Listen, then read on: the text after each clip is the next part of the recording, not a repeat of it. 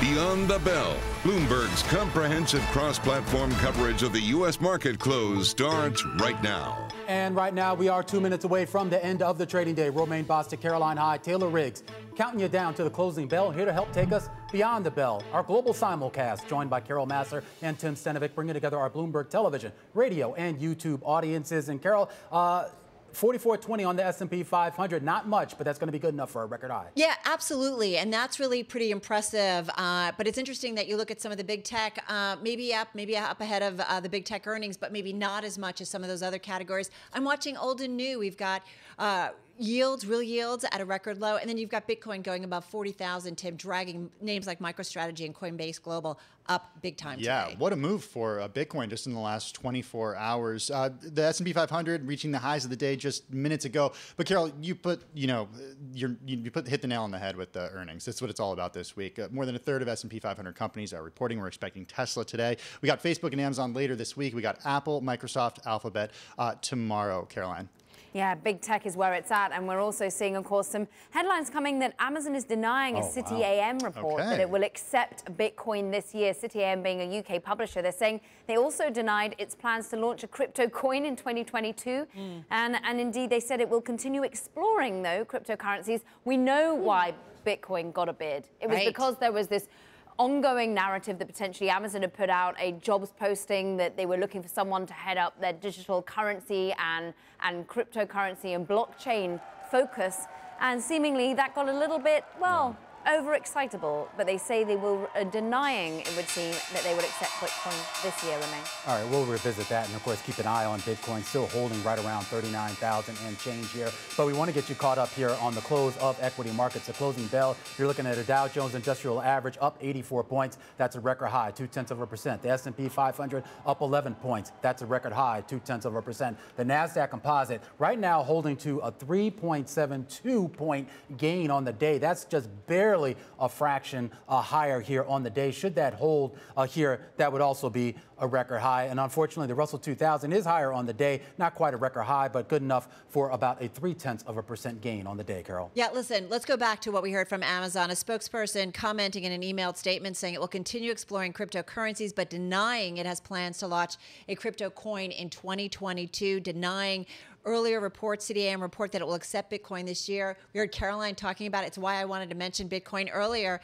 going above 40,000 for the first time since June. But there was a job posting from the retail giant saying it's looking for a digital currency and blockchain strategy. And so, Caroline, listen, when you have Amazon saying maybe we're looking into this seriously, that could have been a very big step forward for the cryptocurrency. But it's not totally denying it, right? Saying it will continue to explore cryptocurrencies. And we see Bitcoin, therefore, still holding up 13%. Maybe I'm in the glass half full kind of perspective, Romaine. But it does, yes, funnily enough, a crypto coin, perhaps. I mean, that felt a stretch at the best of times, Romaine. Yeah, absolutely. And look, but there's just the idea that they're even looking into it, and you have a company of this size and with that clout, even sort of giving it lip service. I guess that's going to be enough to keep people and keep them tantalized here. And maybe it won't launch it this year, but maybe it'll do it next year. Like, you really have to read in between the lines, you guys. Yeah, but look, to Caroline's point here, I mean, we're still at 38,900 for Bitcoin right now. So it has given up some of the gains, but still on the day up more than 12.7%. I tell you what you were waiting for, of course, though, is Tesla, which is a company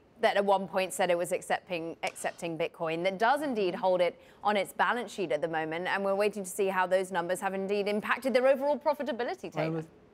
Yeah, and it was interesting. I mean, Tesla did rally today 2% into the close here. I mean, second biggest point contributor in the S&P 500 after, of course, Amazon, Taylor.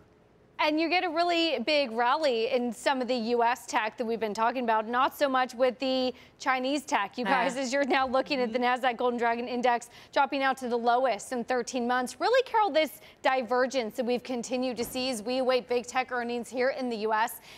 Alicia Levine of BNY Mellon Wealth Management calling it, quote, uninvestable once you get through some of the fundamentals, but then once you get the politics involved, the game is over, she said. We've also talked about Kathy Wood and her ARK Innovation Fund. Specifically, that's her largest ETF. She has been selling those Chinese names. She's down to about 1/3 of 1% from about an 8% holding in Chinese companies back in February.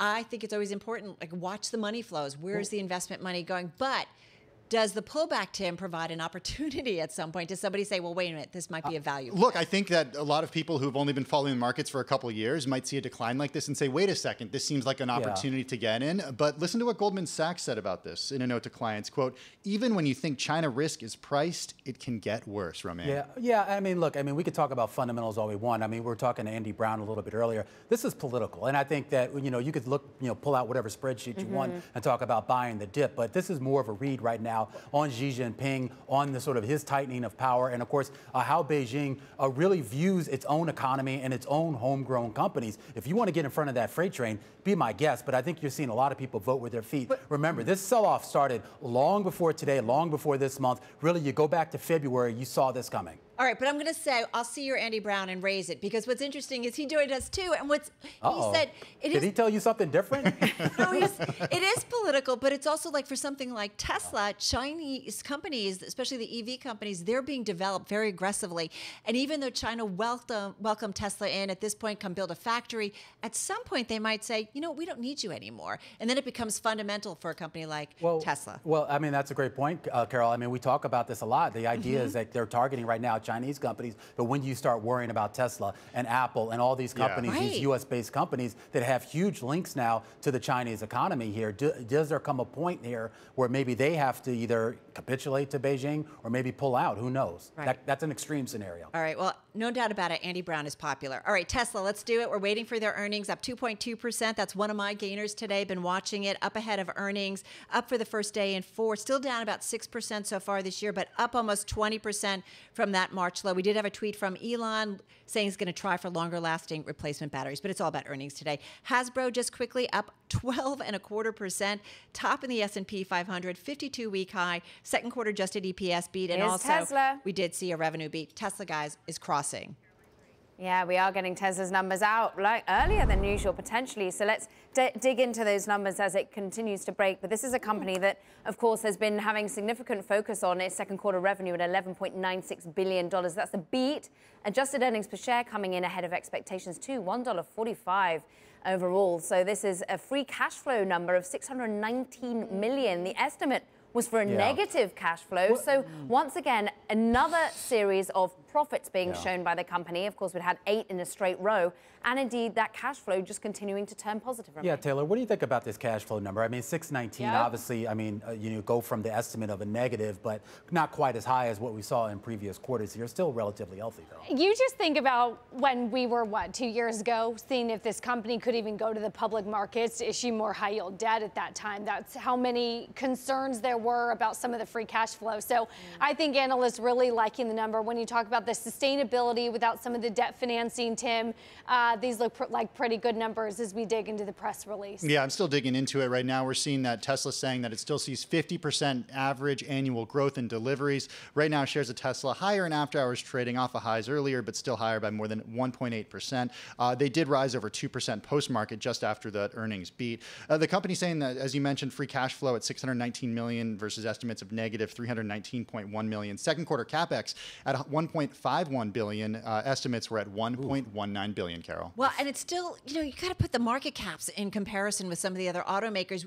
It's a bet on expecting that this is going to be one of the long-term plays, I should say, in the auto industry. It's a $633 billion market cap.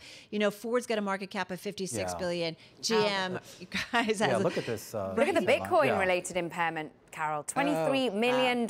So I'm afraid that putting it in its balance sheet sometimes goes up, but clearly we've known in the previous quarter Bitcoin comes down as well, but only 23 million is the impairment, but clearly Romaine, they continue to hold it on their balance sheet. They continue to have exposure. Yeah, the long-term growth story is interesting. I think the Bitcoin headline is interesting. Of course, that impairment of 23 million. Also, they're saying that they're shifting production of that semi-truck back to 2022 here. So I guess if you're looking for any negatives here, those would be the two. But again, those seem more short-term.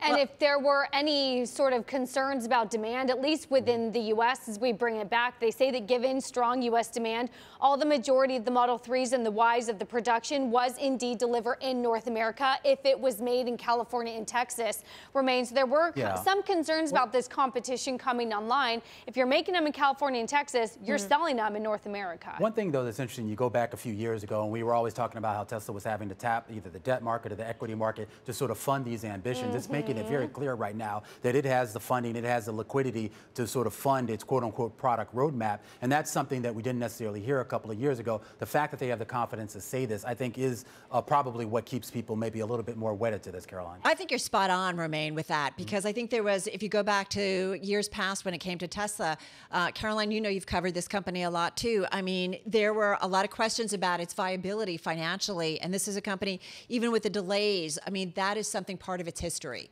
They're also talking about Shanghai and China as well. This is a company that sort of is the epicenter of all our conversations today. We've been talking crypto, we've been talking about China and regulation. They say they experienced minor interruptions due to supply chain challenges and factory upgrades. But overall, production in Shanghai remains strong, and their planned roadmap remains the same. They're introducing a standard range version of the Model Y in China, and it starts at, well, 276,000 yuan post incentives. They say due to strong US demand, the global average cost optimization, they've completed the transition of the Gigafactory at the primary vehicle export hub. So clearly committed to their Chinese manufacturing, it feels like at the moment. It does, but it's certainly something that analysts and investors are concerned about. Last month, UBS said that Tesla's lead over competing EV makers has already started to shrink in China, and then Deutsche Bank analyst lowered his second quarter delivery estimate because of softer sales in the country. One thing I'm going to be listening out for on the call is transportation costs, given how much transportation costs have gone up when it comes to shipping, when it comes to containers, because there are only several places in the world where these cars are made. So in order to get them from one place to another, that is costing Tesla likely a lot of money now. And Romaine, just to your earlier point, they said that cash has been decreasing because, Carol, they are actually paying down some of that debt, and they maintain that they have ample liquidity to fund some of those operations. So indeed, a very different story that we've had before. And I'll just repeat, as I know we've had, they're going to be on track to have that first Model Y vehicles in Berlin and Austin 2021. Yeah, and just to rehash, stocks up almost 3% in the after hours. That's after gaining in the regular session, up about 2%. And again, a beat on the top and bottom line. That's going to do it for our cross-platform coverage here on Bloomberg Radio, Bloomberg TV, and YouTube. Watching those Tesla earnings. You'll see us again, same time, same place tomorrow.